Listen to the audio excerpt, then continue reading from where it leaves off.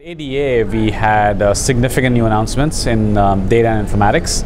At the top of the list is the work we are doing with IBM Watson and this new app, the predictive app we first disclosed at CES, and we will finally see in the market in the summer. The next big announcement was our partnership with Neutrino. Neutrino is a new age, new era company that does food and nutrition advice based on CGM data. So we provide integration with MiniMed Connect, and the service will now be available for MiniMed Connect customers. The third major announcement is on our proprietary CareLink platform. CareLink is the dominant platform today in most endocrinology clinics. We now make CareLink Pro reports available in personal.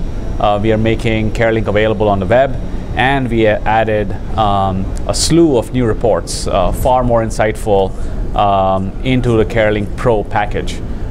So that these are exclusively available to healthcare providers and shine light on this dark area of pump settings for physicians, so as to optimize their interaction with their patients. I think you've got to understand that diabetes has so many different facets, and in terms of managing diabetes care, and if you look at the end game for diabetes management, really the end game is going to be about how we all pool our resources and our unique specialties. So take this example with IBM Watson, for example, where IBM is really a leader in data management, in cloud services, in predictive analytics.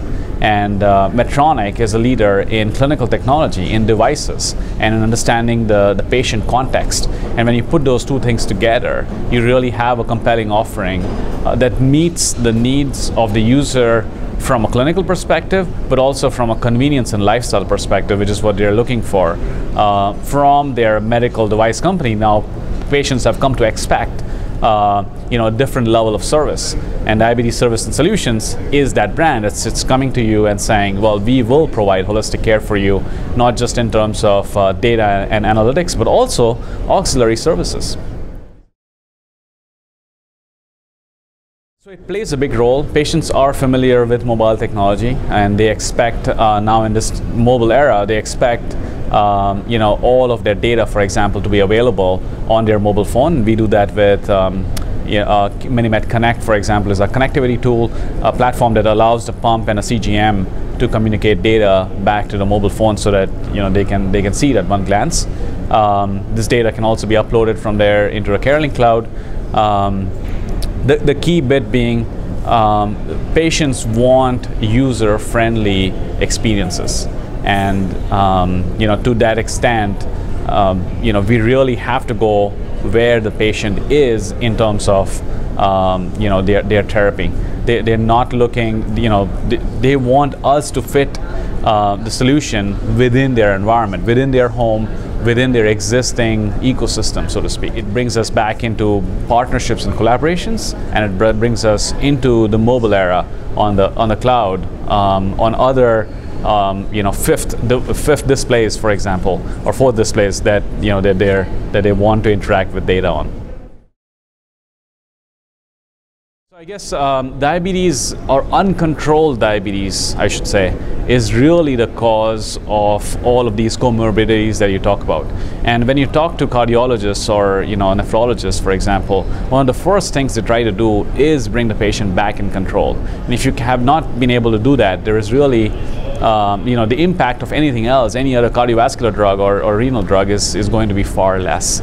So this clearly is the first thing that needs to be managed before. So you first bring the patient in glycemic control, and then you can think about, okay, what other interventions are required so as to bring these other comorbidities in control. When you look at it from a first principles perspective, we are doing the right thing in the sense we are helping them manage their glycemic, we are helping them manage their glucose, and then they can go out and manage their other comorbidities.